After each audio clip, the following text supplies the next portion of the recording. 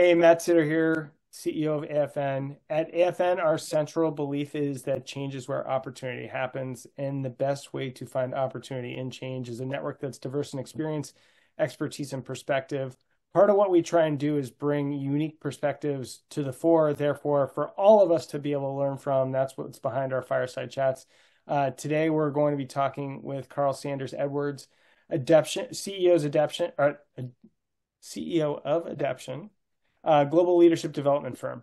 And you've been doing this for a really long time, Carl. We're excited to be able to dig into how you think about leadership development in general for organizations, as well as some of the things that you're doing to make your own company work well. So welcome.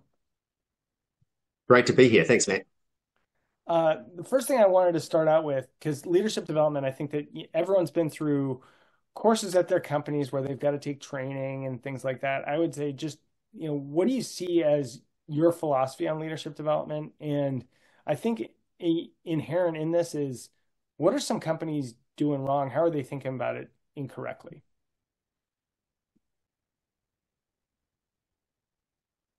The good question. You put me off with the what a company's doing wrong. Save that for later. Save that for later. Yeah, but maybe the philosophy does actually come from how we got into it in the first place, and this isn't necessarily the big why, but the how is we've been working in business, not doing leadership development or HR or training even at all, trying to get large, complex things done, whether it was building software or changing the strategy of an organization. And a lot of those were facilitated processes where you'd get a group of people together and they'd come up with a great plan and a great response to some sort of situation. And with good group facilitation processes, you'd always end up with something that people were really jazzed about. And then they would go off and have to implement it. And like lots of other, we weren't researching, we were practitioners, but like a lot of researchers had found, you'd come back in 3 months, 6 months, a year, and 50% of the time or more, nothing had happened. And despite all of the energy and despite something being co-created, the changes hadn't been made. And I was like really interested in this whole area, particularly with strategy and how to execute on great ideas, and was also a bit horrified by the low hit rate. And that kind of led to quite a lot of research and interviews, and it ended up in this place of like, well, underlying this, you could almost tell with a group before you even started this sort of strategy planning process or the big initiative or the big project, whether there was a chance of success or not. And it was in the stance or mindset of the people involved in the room. And you kind of very broadly, there was a sense of being reactive to the world, and it's happening to me regardless. And if that was the underlying mindset, it didn't stand a chance. It didn't matter how excited everyone was at the end of the day. But if there was this sort of proactive, I've got some agency and control, and we've got some ability to influence the way that things happen here, then, more often than not, there'd be a fantastic result a few months later, and things would happen, and there'd be some learning. So got me really interested in, and initially we started looking at leadership development firms to partner with. And maybe this is the second part of your question, because we thought we could do the strategy planning and this kind of create these great initiatives process, join up with a leadership development firm to get the mindsets in place to actually make it possible to deliver on this, because it wasn't so much the technical how to or what to do challenges. It was more the adaptive mindset related ones where you had to deal with lots of tricky things and you couldn't just be told what to do. That was holding things up, was this underlying mindset. And so, and then I thought that would be a really, really powerful we thought that would be a really, really powerful way of being able to support change and make some meaningful progress. And in the process, discovered that a lot of leadership development, and it's probably unfair in some ways, but especially more highly scaled leadership development, didn't really address stuff it needed to address. It was more kind of like teaching people things and saying, here's what you need to know, versus people doing things and behaving in certain ways. And there was there came across a quote around that time, and it's like, it said, it's easier to act your way into a new way of thinking than think your way into a new way of acting. It's been attributed to a number of different people, but it was Richard Pascal, I think, was the one that we picked up on. And that became the underlying tenet of our leadership development work. It was like it's very much like exercise. It's somewhat helpful watching a video or hearing somebody tell you about what exercises you need to do. And it's not there's no value in it. But unless you go and exercise, you're not going to get fitter, stronger, healthier. You need to do it. There's just no way around it. And so that is the absolute underlying bedrock of our philosophy and approach to leadership development. It's a verb. Leadership is something that you can show in one moment and not in another, so you never stop working on it. You can't go and do a course on it and be good at it. It's something that you need to keep practicing, doing. It is an act and a practice rather than a position, something that you know. And so I could go on more about how we do it, but that's the underlying bedrock of it. And you talk about the problems, where it's wrong. I think that's underestimated. We overestimate content and knowledge and underestimate the behavior and the practice. I think that's totally fair. And there's been over the years that I've known you, there's a couple things that have really like lodged in my head well, which I think are good for other people to understand. One of the things that you have said to me in the past is talking about where leadership development has been focused specifically on who we think about as leaders. And you talked a little bit about like when you're looking at job descriptions, what you see in a leader's job description versus what you see in an individual contributor's job description. So would you mind speaking to that just a little bit? Yeah, I mean, it's like, so this comes from I said earlier that it's probably a little bit unfair because there's a lot of leadership development that is done fantastically well and doesn't over-index on content and does on behavior and on practice and reflection, but it's generally very unscalable. It's sort of coaching or highly bespoke work that's done with executive teams, and it really works. And there's plenty of people that know that and do it fantastically well.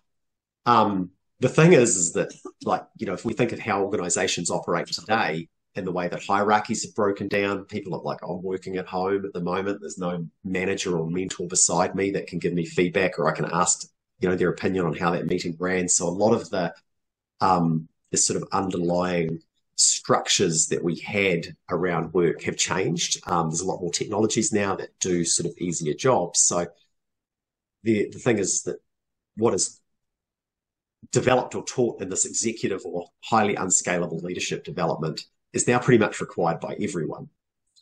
And we've gotten rid of a lot of the jobs that don't require a high degree of proactivity in your own mindset, dealing with ambiguity, making decisions without full information, moving forward and learning from what happens.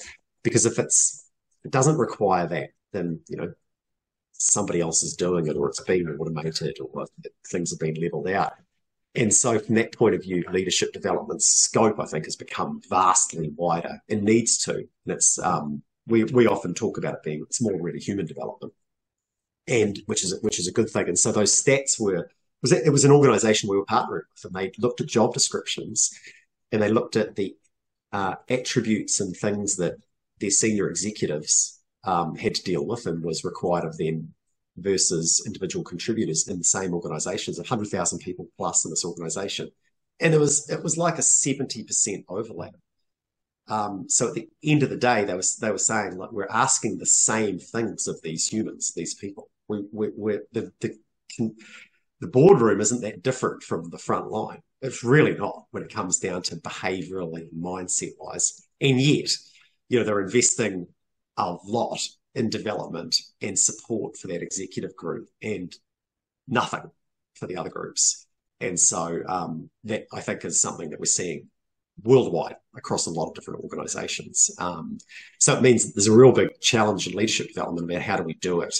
How do we apply what we know really works and works well at the executive level for everyone and make that available so that we can, because people need it. it's really important for our jobs and the quality of them, but also just how well we deal with it as people and our mental health and those things as well. Um, yeah, so this is, I mean, it's a very, you brought up a hard number, 70% overlap, right? You can do statistical analysis. This was actually something that like you could just see if you were looking in the right place for it. When you say that to organizations, how surprised are they by it? Not very, most of the Okay. time. Not very at all. I mean, there's a bit of there's a bit of bias in that though, because I'm probably not talking to organizations that are a bit interested in this idea of scaling high quality leadership development. Fair, So that's one fair. of the things that Yeah. we sort of put out there. So, but yeah, I mean, it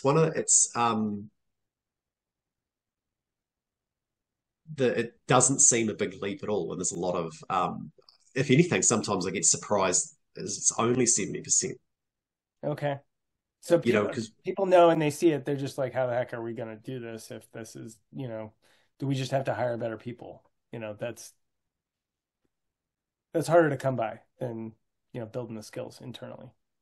yeah, it is, and the thing is that because of some of those other changes in the way that organizations work, I think some of the natural developmental enablers or conditions that were in place have been removed, and it's nobody's fault. I mean, it's like you learn a lot from people around you um, after leaving a meeting. That casual conversation that is actually a reflective practice about what do you think happened there? Oh, they were coming at it from this point of view. That's actually realizing that other people see the world in different ways that you see. And you can have a conversation with your peer about that. But when you're moving from one Zoom meeting to another, that opportunity is lost. Yeah. Yeah. And so a natural developmental moment isn't happening by accident anymore or as much. Uh, as you were talking before about the difference between, thinking yourself into a new way of acting versus acting yourself into a new way of thinking. Another one of the things that you and I have talked about in the past is rumination, right? And so like, this idea of, if you're overly ruminating on something, I think this connects very strongly to that idea of thinking yourself into a new way of acting. Rumination is one of these things that presents a challenge for folks that is a symptom of something else. Can you talk just a little bit about how, what Adeption does relates to how we think about rumination and where we want to be driving people towards? Well, yeah, for sure. I mean, rumination's the idea of just thinking over and over about something endlessly and attaching it negative emotions to it. And it sort of, there's all sorts of things that it's unhelpful for and what it does for us. And it's also sort of something that we need to be quite mindful of not doing. And maybe one of the reasons that we tend to it so much is that it's a very, very close cousin of something that's really helpful, which is reflection, which is reflecting about how something went and then making a plan forward and moving on from it. And so what we do with Adeption is we spend a lot of time talking about reflection and having simple questions to help guide reflection, and share your reflections with others, and then move that reflection into curiosity. And from that curiosity, which naturally does, it sort of like primes your brain. If you reflect on what went well and what didn't go well, it starts activating curiosity. It goes right down to the way that circuitry in our brains are primed to then take content in differently because we reflected on what was good and bad about the particular situation that we had. So then the content that we look at means something different than what it would if we hadn't gone through that reflective process first. With that curiosity, we can then move to action to go, okay, what can I do about this? Which is back to that behavior. And then trying something with a bit of deliberateness about it. So we've borrowed a lot of, it was Anders Ericsson did the original research around deliberate practice and sort of codifying that. So bringing that into a leadership context, what am I going to deliberately try? I'm going to make some predictions about what will happen or not, and then reflect again after action. So it completes that whole learning loop. We've got a whole methodology that's built around it, but it's interesting because many of those things I just mentioned there are quite, could be closely related to rumination, and yet it's so different. Right. And Right. it's, yeah. Excellent. Well, and I think you alluded to this a little bit earlier, thinking about like, okay, Adeption's a global firm. You guys are focused on leadership development on a scale fashion, but just thinking there's vastly different cultures throughout the world. And how are we seeing leadership considered in a different way, or where are we seeing it similarly for these places so that we can think about like, all right, we all have to work in a global environment. What does this mean for different cultures that we're operating with? Uh, Great question. I mean, we've got our own organization, obviously, as well, which makes that a really interesting question. And then there's the participants or the leaders that we work with within it. Um, there's a few things that I find really interesting in it. One is I think that as humans, the things that unify us and that we have in common are like this, and the things that separate us are like this. We tend to focus on the separate things. It's easy to, and it's also respectful to often too. It's like it's a good thing. Like, we want to celebrate those differences, but you do this work, and humans are humans. It's really interesting that. And it's easy to kind of make excuses and over-index on some of those differences that are definitely true to cultural differences and things, and how what people value. But I think a lot of social psychologists would agree with me as well. There's a lot that unifies us, and you can go a long way on those sorts of things. Um, Honestly, at the moment, the thing that question makes me think that some of the tougher things across that we deal with across the globe are sort of technical things like time zones and just managing remotely and working in a remote first organization, because that's then all of a sudden those things that unify us and that we're the same about are unifying are all tricky tricky for us all. It would be and I think from a leadership and a management point of view as well, at management in there, it's I my I've said this for quite some time, and it became really apparent when COVID sort of sent everyone into a remote first environment as well. I think working across lots of time zones and remotely is a magnifier. So if you do things really well, you're going to get a lot of payback for it. Like good one-on-ones, if you deliberately connect with people, it really has an outsized impact.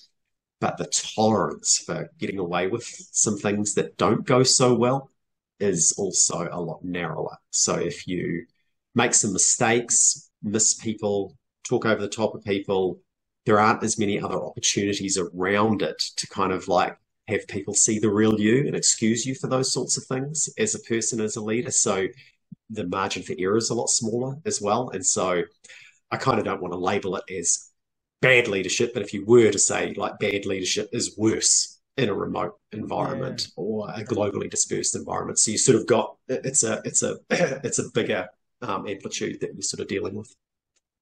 No, I think that makes a world of sense. And so you guys are on three continents, um, and experience that time zone difference yourselves. Uh, how do you keep your organization on the same? Ideally, you're doing the good leadership that we talked about, but how are you keeping yourselves on the same page around that and making sure that that is really embedded as a cultural value? Because, if you're going to be a global leadership firm, you got to be able to work separately. So how do you deal with that problem yourself?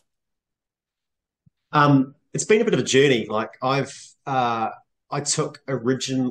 taken quite a lot of inspiration from thinking about organizations as metaphors and thinking about some uh, some people who watch this might be Frederick LaRue wrote a book, this book called Reinventing Organizations, and so sort of thinking about some of the different ways that you can run the company to help with what you just mentioned.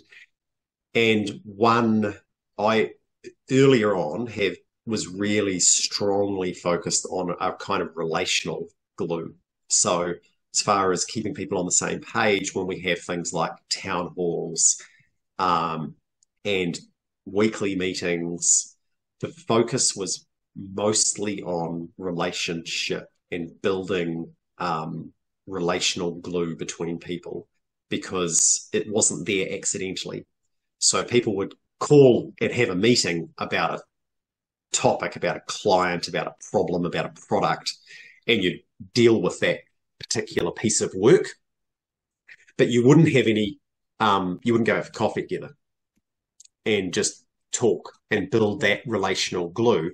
And that relational glue makes the work when you have to do it a lot easier because you kind of have this deeper understanding of each other. So for quite a long time in our evolution, that was the primary focus. And then it's changed a little bit, and it's been a really interesting thing to think about as we've got a bit bigger.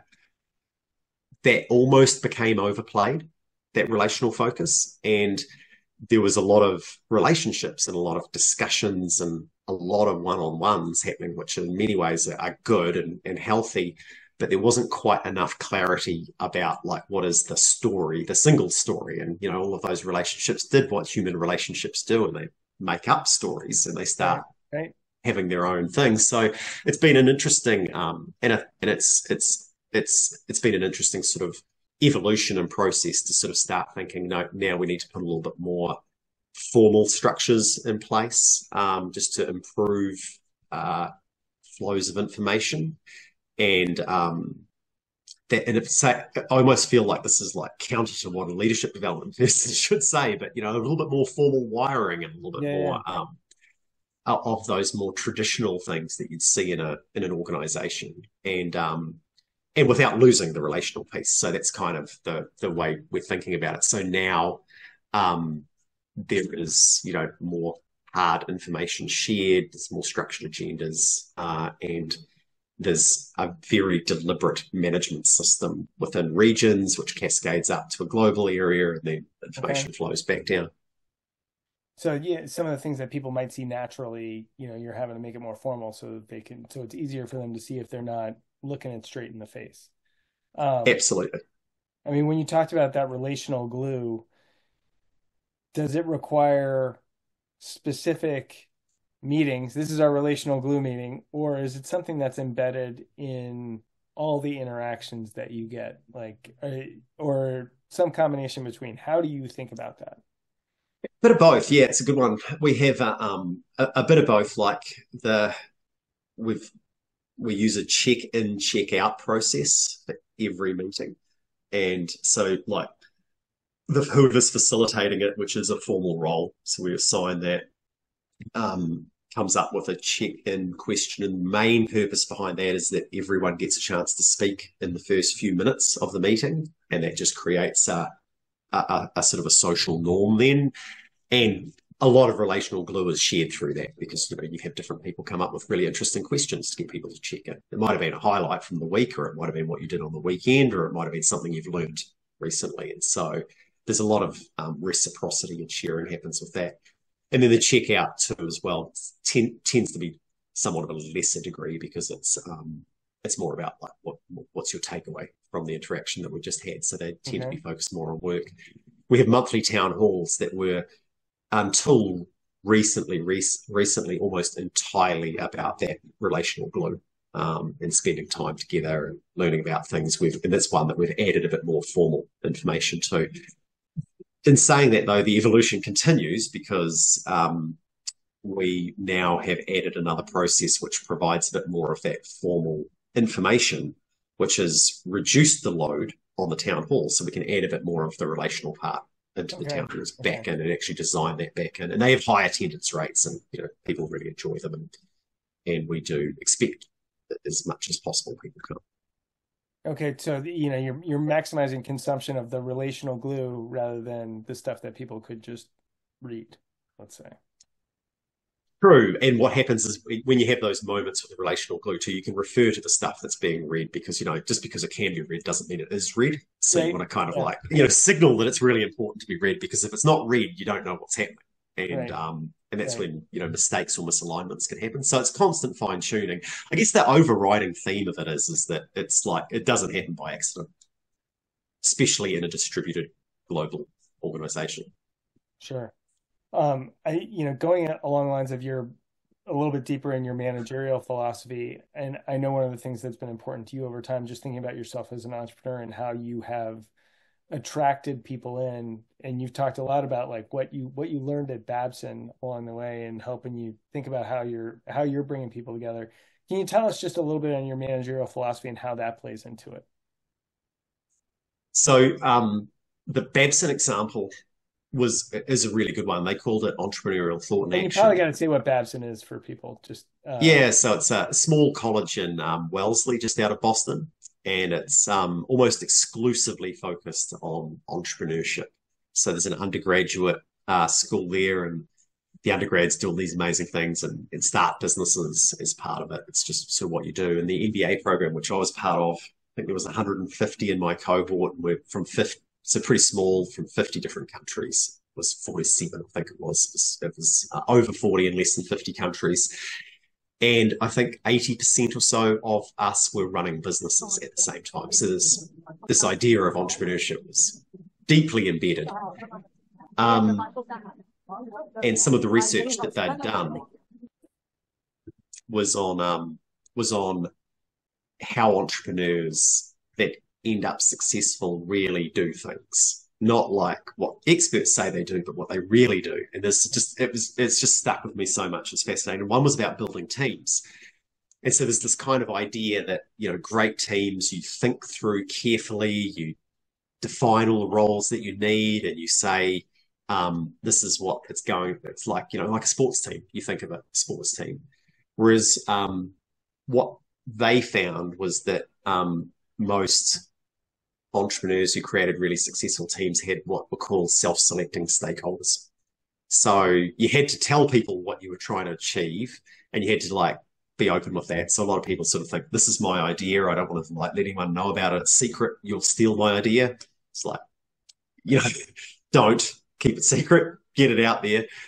Tell as many people as you can about what you're trying to do. And if you don't have a team in 6 to 12 months that are just begging to join it and be part of it and want to join the cause, basically, then you've probably got a bad idea. And take that as feedback and move on. But if you find yourself with like, people who want to come along and they're inspired and they can contribute to it, then one way or another they're great stakeholders to have. And I sort of think that that's still an approach that we have as thinking about our team. It does, you have to work out fit. And a couple of our current team members felt like they were on the world's longest internships. I think 7 years is our current record of being involved and an interested stakeholder before it became a full job. But you don't. There's clearly at that point there's lots of commitment, buy-in, and a lot of relationship in there as well. Right, right. How'd you create those opportunities? Like you said, 7-year internship. Okay, but what does that mean in terms of the person feeling like they can start to opt in as a stakeholder? How do they do it? Yeah, just conversations and relationship really is the key thing. But then anything that's the first one, but being open-minded and creative. So specifically in those examples, going to some conferences and saying, hey, do you want to come? Do you want to be part of this? And that was an easy, low barrier way of being involved. And they were like, yeah, I'd love to. That's great. And so then we got to spend time together, talk to potential clients, understand the market, all those things. So one other question that I have for you as you're talking to organizations that you're working with, when they're saying, big companies, and they're saying, all right, we need your help on leadership development. How are they measuring success in this area? And are they holding you accountable against the metrics that they're using to measure success? yeah, I mean, I think this is a huge opportunity area in our space, and there's still a lot of learning going on about it. So there's lots of, and I was in a call today, really big organization that's done a lot of work in measuring the success of leadership development. And so they cared quite a lot about application success measures, whether people feel that they are learning and growing, whether they're deliberately taking action to do so. And they're cross-referencing that against, and this is a very good instance, against engagement data. So like, is this leadership development and work having an impact on the engagement of the entire organization? Are hard metrics improving as well, like results-based metrics? Financial is obviously the tip, but other ones such as turnover and customer satisfaction, but that's kind of an outlier. That's quite rare for an organization to do that level of measurement and start cross-referencing it against leadership development. I wish more would, because we spend a lot of time saying you should.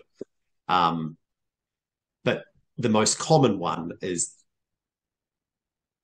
did people like it, or pre and post assessment evaluations. As far as being held accountable, and so assessments about like leadership effectiveness, do people perceive those around them? Do those around you perceive you as having improved how you lead and show up? Which is, there's kind of a lot of validity in that as well. As far as being held accountable to it, we just saw some fascinating data recently that we talk a lot about the ecosystem. So I mentioned earlier about the importance of scale, and that's part of the ecosystem. And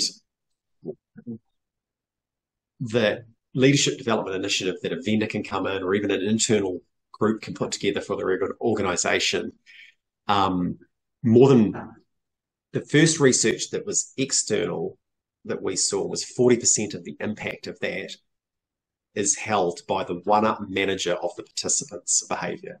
It's got nothing to do. Like, you could put together the best program in the world with all of the absolute world-class practices, and if the one-up manager of the people who are in it are completely disengaged and not interested, it wouldn't work. And we've just recently seen our own data, which shows the number of times that a participant meets with their one-up manager and discusses the experience through the experience. Okay. Had the biggest driver of the net promoter score of the participants' view of the experience. And like by a vast level. And so the reason I say that is it is we do get held to account, obviously, and ultimately, if people don't think it's good, you don't get to keep doing it. So we really, really care. Right. And there is a very wide net around whether it's good or not, and the impact that it has, and the measures that you get out of it as well. And so back to our approach on leadership development in general, our opening line is always to include the one-up managers, the one-up supervisors of whoever's involved, and they are part of the experience to some degree as well. Maybe not the same whole thing, but unless they're connected into it, you're leaving the biggest lever that you've got for a great outcome on the table. Does it matter when you were looking at this data who initiates the conversation, A, and B, so as you're thinking about program design, does that mean that the initiation of the conversation is just a part of the design? We didn't look at who initiates, no, but it is part of the design.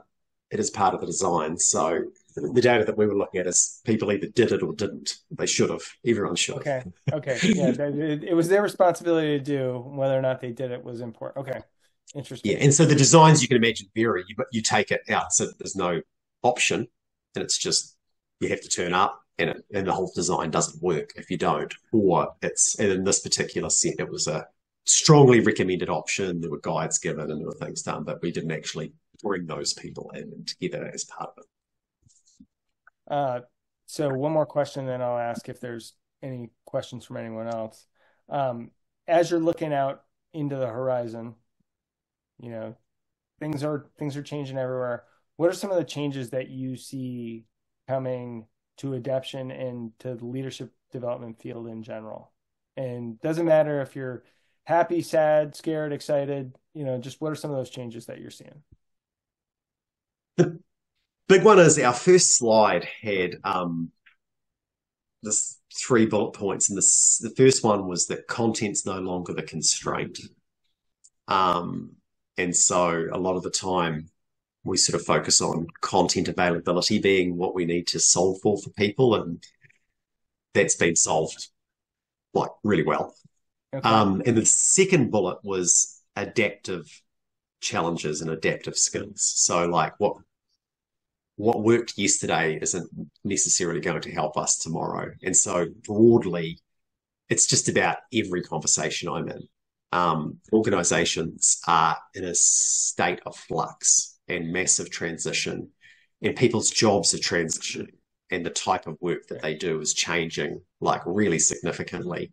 And so this idea of building adaptive skills and sort of dealing with this level of change and sort of thriving ideally in that level of change is, I think, is a really big macro thing that's happening, and